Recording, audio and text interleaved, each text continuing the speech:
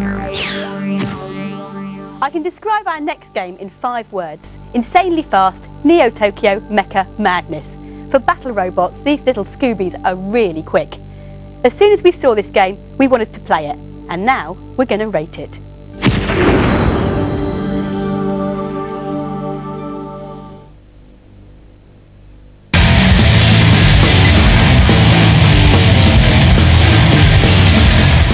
Crash is one of those games where you get to man one of those oddly Japanese fighting robots known as mecha. But it's more like one of the Gran Turismo driving games than any other mech game we've played before. You can design, modify, repair and upgrade your robot vehicle to the nth degree. And that's before you decide which heavy weaponry to add. So it's a kind of robot Gran Turismo. Big shooty robot Gran Turismo.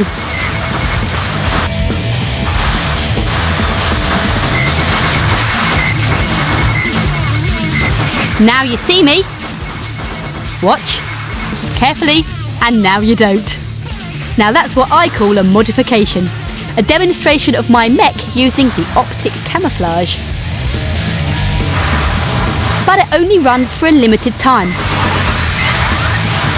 Other weapons and gadgets include rocket launchers, shotguns, lances, drills, or roller feet and hover legs.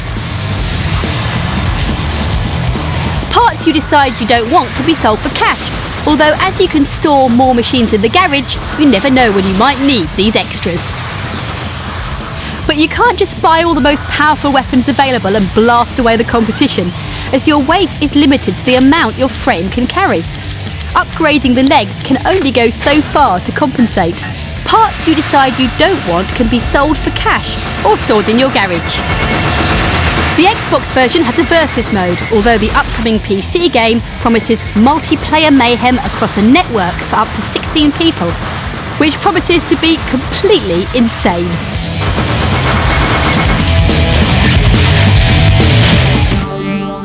I'm Violet Berlin.